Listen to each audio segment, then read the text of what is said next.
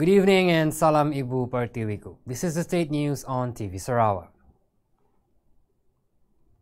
His Excellency Yang di-Pertuan Negeri of Sarawak Tun Pein Sri Haji Abdul Taib Mahmud was pleased to present a generous donation of welfare and funds to the underprivileged during his 83rd birthday anniversary high tea ceremony in Miri.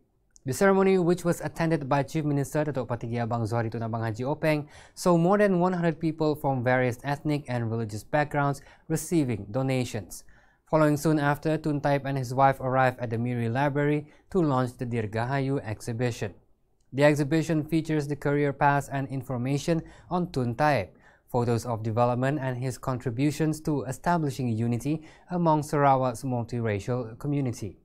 At the same event, Tun Taib launched a book called The Pillar of Unity, which was also witnessed by the Chief Minister.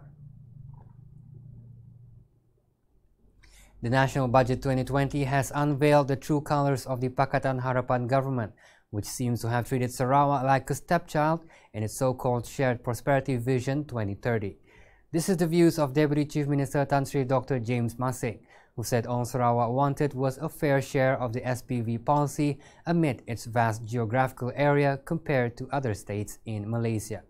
In a statement, he said this is proven as each state in Peninsular Malaysia gets 4 billion ringgit each, even though in terms of size and contribution to the federal level, they put in peanuts. Masing added Budget 2020 is supposed to reflect the Shared Prosperity Vision 2030. However, the Pakatan government has shown their true colors, and their vision is merely a rhetoric. Youth and Sports Assistant Minister Datuk SNOWDAN Lawan has called for a fairer distribution of funds to develop esports in the state. He said last year 10 million ringgit was allocated for esports in the whole country, but the impact was minimal to Sarawak.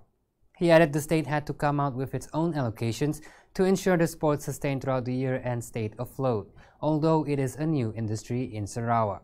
SNOWDAN was commenting on the 20 million ringgit federal budget allocation for the Ministry of Youth and Sports on esports, tabled by Finance Minister Lim Guan Eng in Parliament. SNOWDAN pointed out that the lackluster support from the federal government to support the industry in Sarawak might affect its growth, especially its objective to tap more potential esports athletes to participate in the upcoming Manila SEA Games this December, as well as the Malaysia Games in Johor next year. Well, that's all the news updates for now. Stay tuned for more. I'm Razi Ahmad. Thanks for watching.